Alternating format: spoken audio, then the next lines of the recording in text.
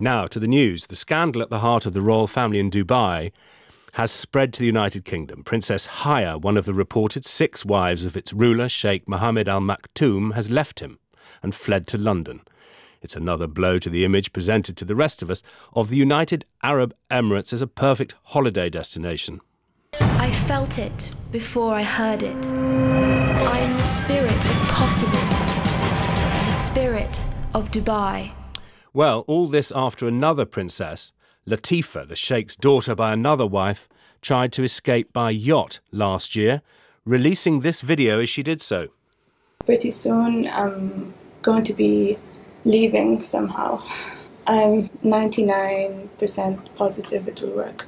And if it doesn't, then this video can help me, because all my father cares about is his reputation. He will kill people to protect his own reputation. He only cares about himself and his ego. And if you are watching this video, it's not such a good thing. Either I'm dead or I'm in a very, very, very bad situation. Well, we can tell you what happened to Princess Latifa with the eyewitness account of her friend, Tiina Jauhiainen. She is a martial arts instructor and she helped on the escaped attempt, organising a former member of French Special Services. First, we drove from Dubai to Oman.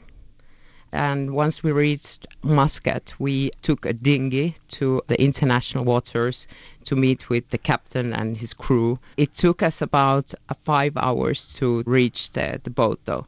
So you are heading in a dinghy for 5 hours into international waters? Exactly. It was meant to take about 2 hours, but the sea was extremely rough. There was a warning for storm, but that didn't stop us. It was a huge adrenaline rush. I'm a skydiver myself, but this was something beyond skydiving even. Why is that? Obviously, you don't see any land. You're in the middle of the sea. The waves are 3 meters high. It's quite an experience. So you're now boarding a yacht. What kind of journey then took place? Well, it was 8 days at sea.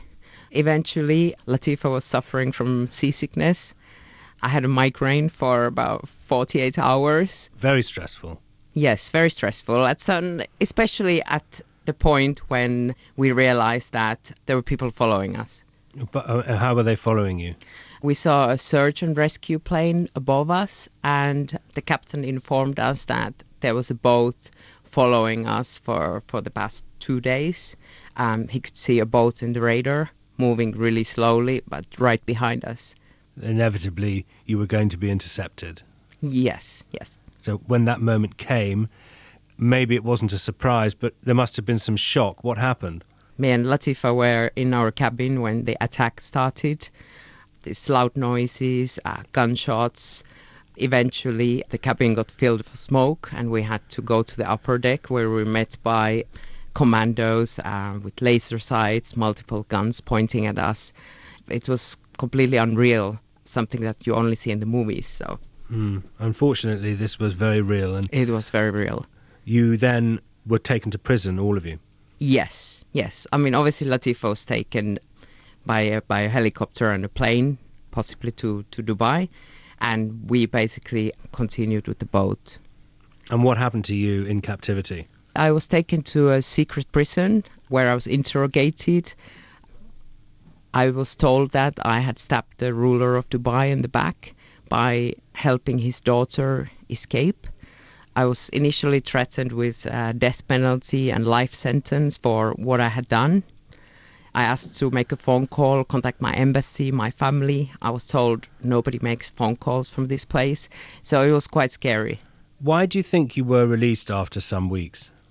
I think because the video that Latifa recorded before we left Dubai was released, and there was a huge media attention to the story. I think the media pressure helped us, so they had to let us go.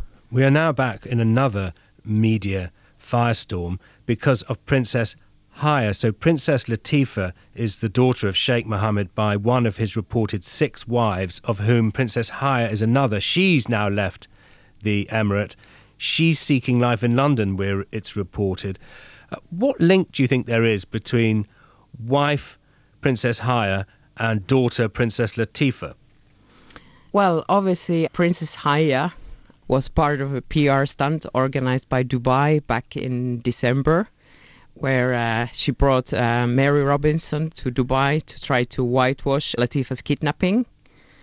So I think that way Haya is actually responsible of Latifa's current imprisonment as well, because she instead of helping her, she was actually making Latifa's situation worse. So why, if Haya's in the court and safe, why would Haya leave?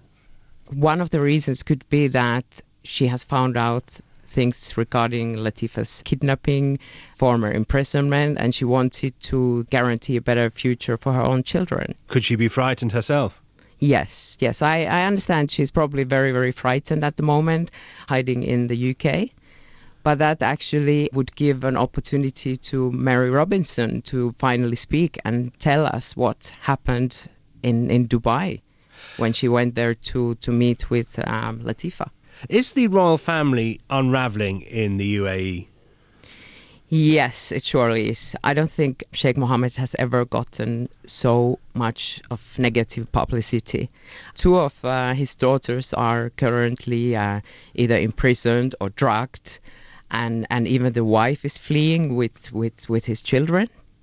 What else is happening over there?